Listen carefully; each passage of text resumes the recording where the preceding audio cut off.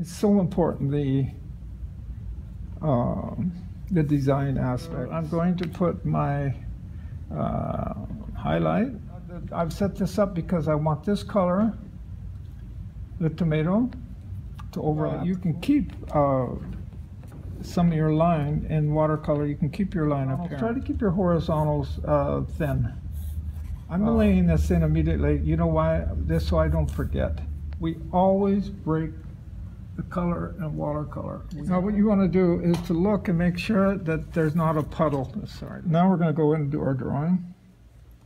Correct our drawing. Now no one in the world is going to see that bottle and they're going to say, hey, you know it wasn't green. And when you do your background, make sure you're nice and light. Just forget it and go for just go for color and exuberance. Don't go into your form, into your neighbor here. Anything that happens, anything that's kind of weird and out of control is wonderful. And as it goes away from the object, the ambient light fills. If you go into the background, you come through. You're always overlapping. You want to look like you kind of are in charge here.